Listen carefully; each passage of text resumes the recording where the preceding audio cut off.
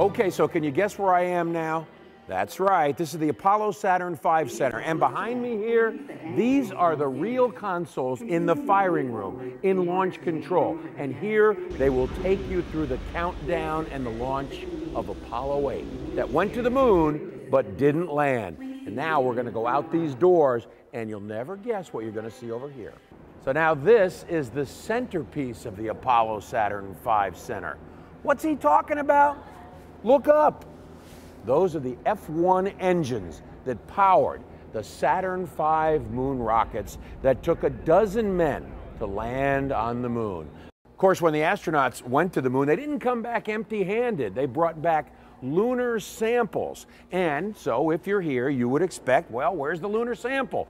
So here is a real moon rock sample that you can touch. And this sample here was collected by astronaut Harrison Jack Schmitt right near the landing site of Apollo 17, which was the last of the moon missions. So we're inside the Apollo Treasures Gallery, and this, my friends, is a real Apollo treasure. It's the Apollo 14 command module. It was commanded by Alan Shepard and his crew, Stuart Roosa and Edgar Mitchell, on their trip to the moon. So it does look a little bit beat up, but what do you expect? It went to the moon and came back.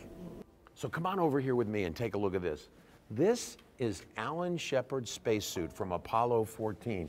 If you look closely, you can see the moon dust still covering Shepard's suit.